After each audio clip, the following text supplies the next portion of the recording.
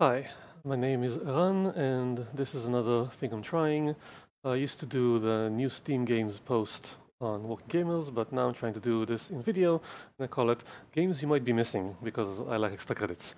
This is for the uh, 2019 October 25th, and let's see what we have. First of all, what this means is every day I look at the new games that come out, and then I slightly look into the future to see what's coming. A lot of the games I look at are very similar and seem to play very similarly, but some stand out for one reason or another. So let's take a look. First is Death Thrash.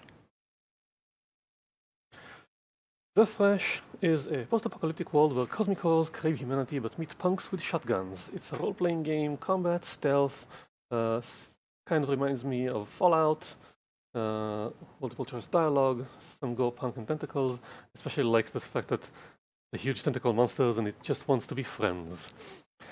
NPC interaction, action, tactics. If you like Fallout but want it to be slightly more than that, it's going to be in early access in early 2020.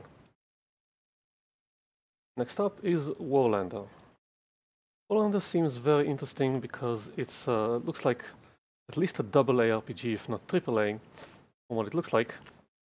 3D tactical combat, and especially like the idea that you can cut enemies in pieces, stressing of combat tactics, and actually it looks very good.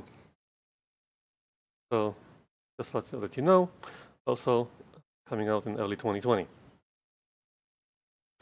Next up is Wigmund: The Return of the Hidden Knights.